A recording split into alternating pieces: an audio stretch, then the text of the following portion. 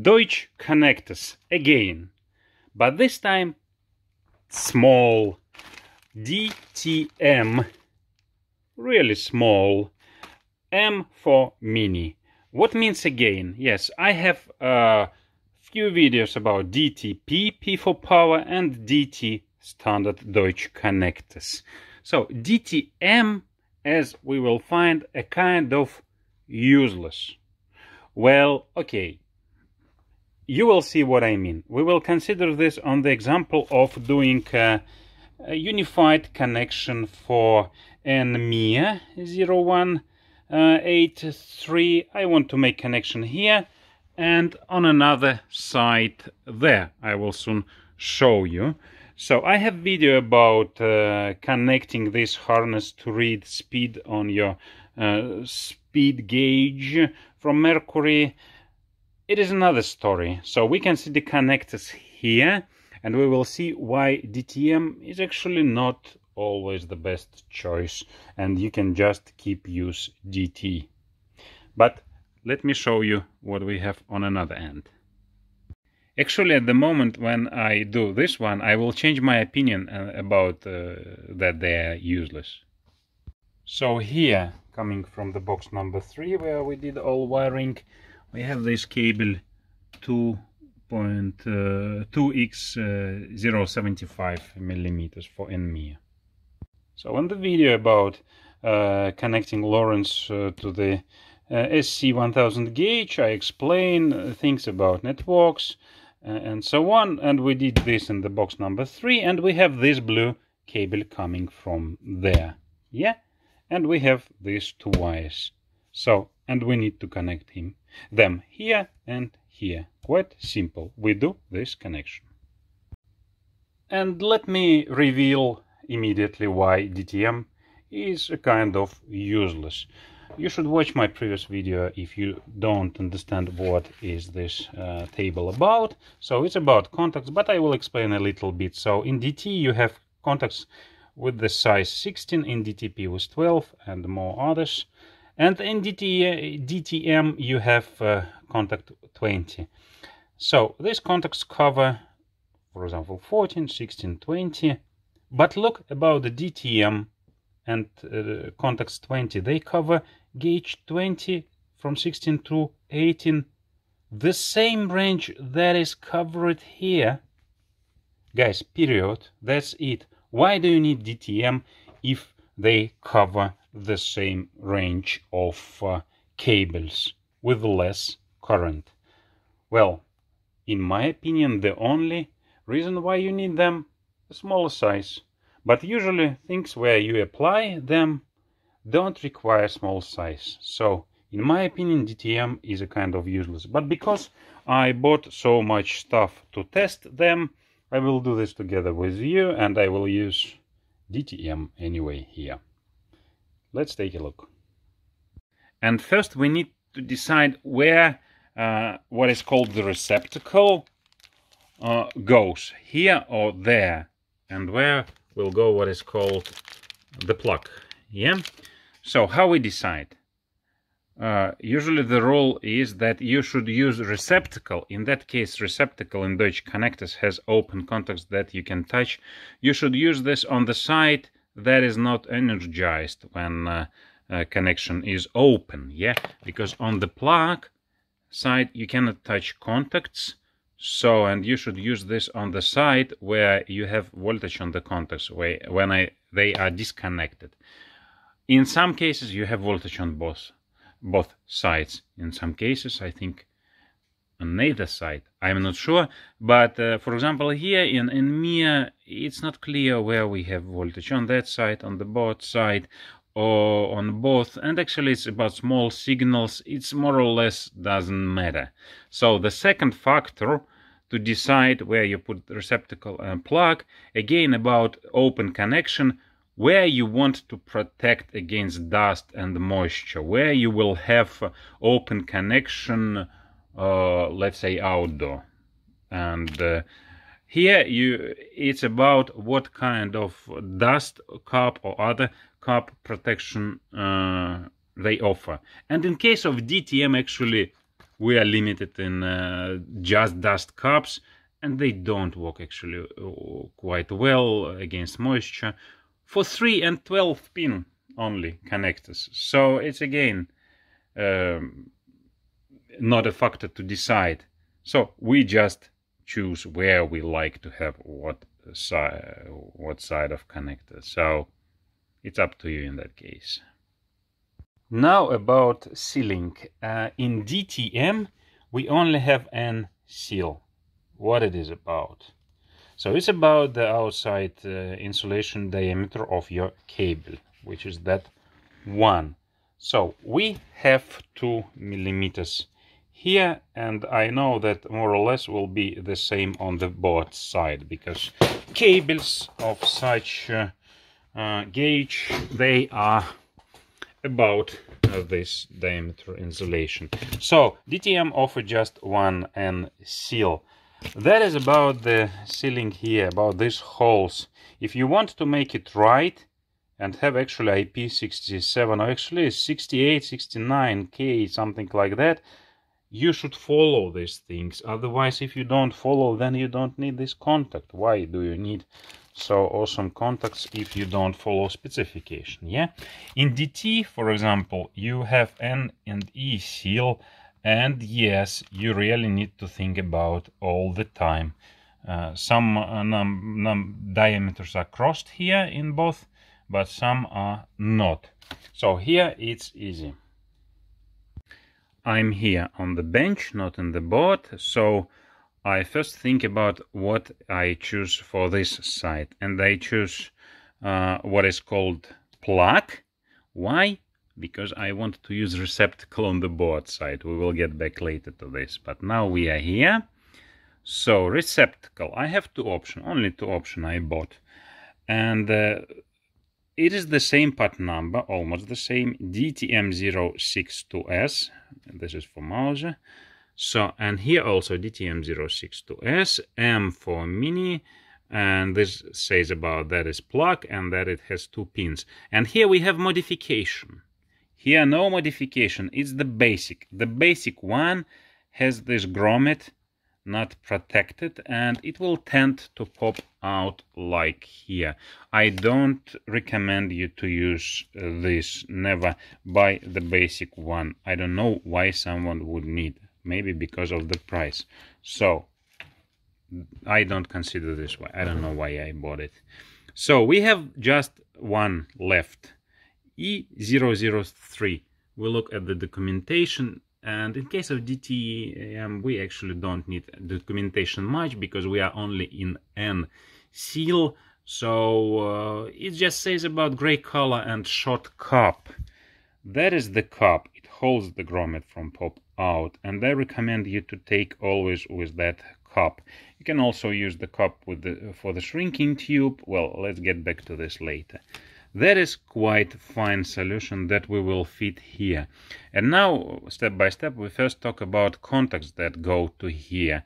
That is where you will do a lot of mistakes, as I do always. It's kind of complicated, except DTP, where it's more or less easy because we just have one contact there.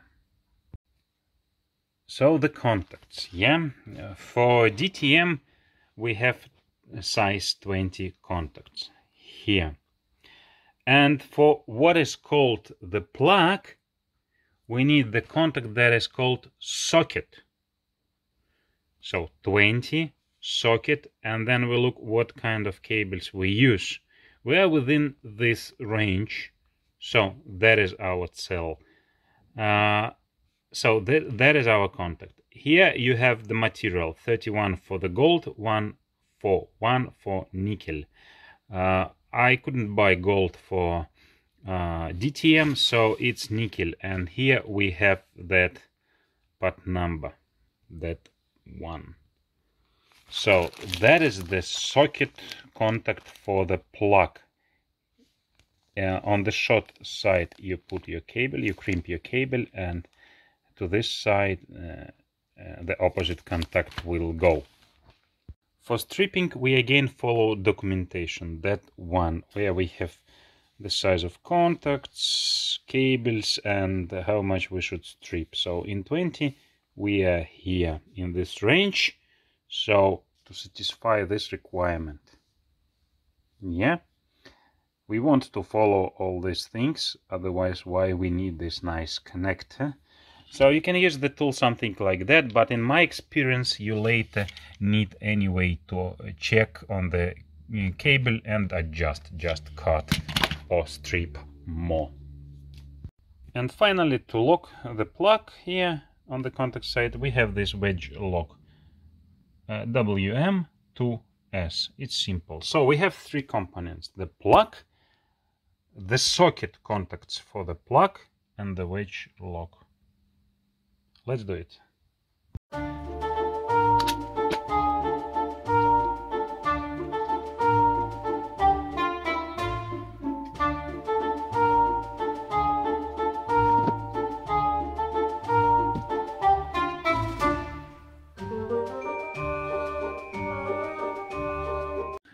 You have seen I was needed to adjust, check and adjust. Yeah, that's quite normal. Then we go on the crimping, and that's the tool and only this tool. No Chinese, please. Of course you can buy a Chinese tool, Chinese connector, and do made in China. We are speaking about DEUTSCH connectors, not about Chinese connectors. Yeah, so ni hao ma. Xia xia. Okay, so we put the contact. How to use this tool? Yeah, it's quite easy. We put the contact there. In that case, it's small contact. So first I put this green here. So, and we adjust this green one so that the contact, when you push it, when you push the contact, is on the same level with that surface. And then, so let me check it once again, yeah, and then we lock the nut. And here we set the cable. Unfortunately we don't know the cable gauge here, but I guess it is 0.75. I guess it's not gauge 16 and not 0.5. Well, the guess is bad here. We should know the right gauge to make the right crimping. So it's quite bad situation, but that's what we have. Now the crimping.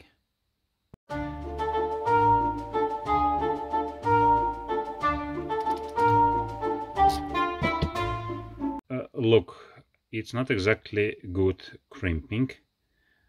So it should be in the middle, because I think I need to adjust the tool to have the contact deeper.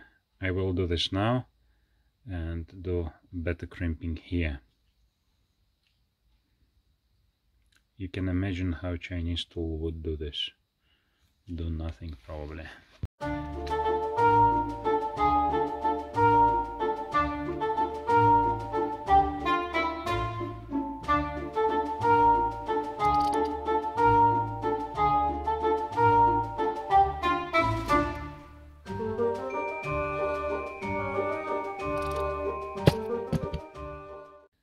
Well, I still don't like it. Well, I have more experience with DT and DTP, and I really feel that the smaller gauge, the worse result, and worked with it.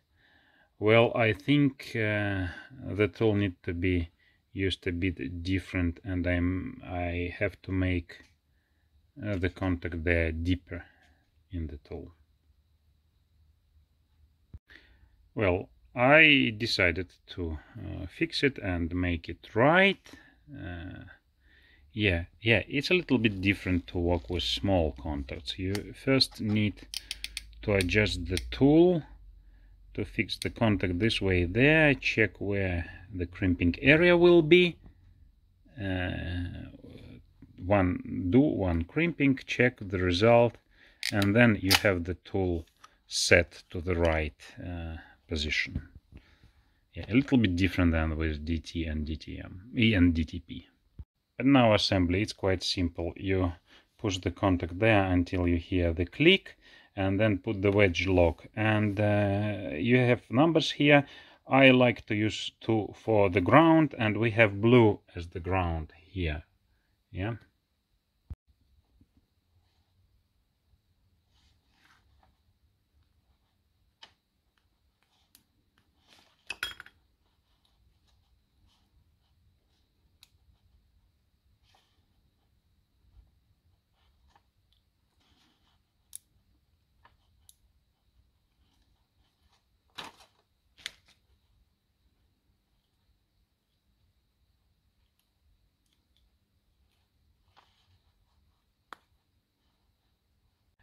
And guys, well, we did it, and I really like it. I changed my opinion about DTM. It looks really neat here. That small little stuff. We have real IP6 something like 8-9 protection here. No problem with vibration. Yeah, so, and looks like they have a key by default. We will soon know this when we do the opposite side. But really, I have changed my opinion about DTM. It's really neat, yeah. And now we need to select the corresponding part on the board side. Yeah, well, I have just 2 options, yeah. They are DTM 042P, DTM 042P, this modification E03 and E003. We can of course check with the manual what does it mean, but because here we don't have NE seal, seal retention things, it's quite clear what it is. I just explain you. This modification is about black color and this cup for the shrinking tube, and that's about gray color and short cup that hold this grommet. Actually, you can put the shrinking tube even on this one, and I don't want to use that one. Just my preference, gray on gray. Yeah, well, I select this one. And now about contacts. It's also now become simple.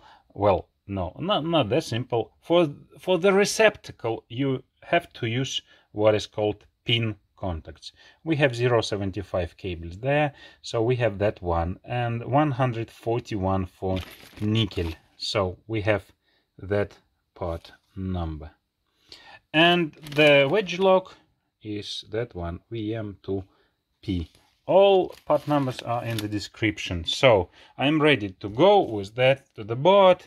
I think you have seen the process, so just enjoy time-lapse, or maybe not time-lapse, let's see. I decided not to show the crimping stripping process, so here I decided to mark takes on the first one, ground on the second one.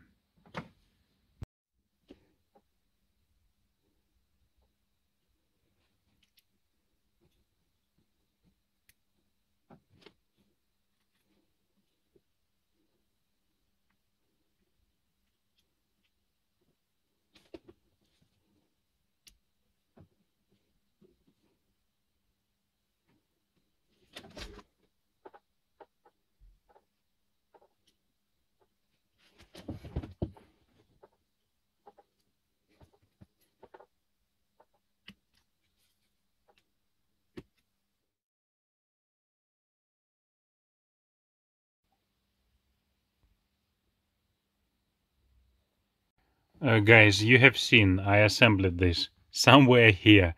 Actually, I lost this video from my phone, so I record this ending from scratch. Yeah, but you have seen the connector, so that's basically it. Please, guys, like, make your comments, and especially subscribe, because I don't know if you like my content, if it is important for someone. If there is no comments, no subscriptions, yeah, YouTube like haha he he content, so they don't promote how-to things, and only your subscriptions and comments will probably push the video. If you think it is interesting, it can be interesting for others. If you don't think so, let me know in comments why, and I stop posting this shit.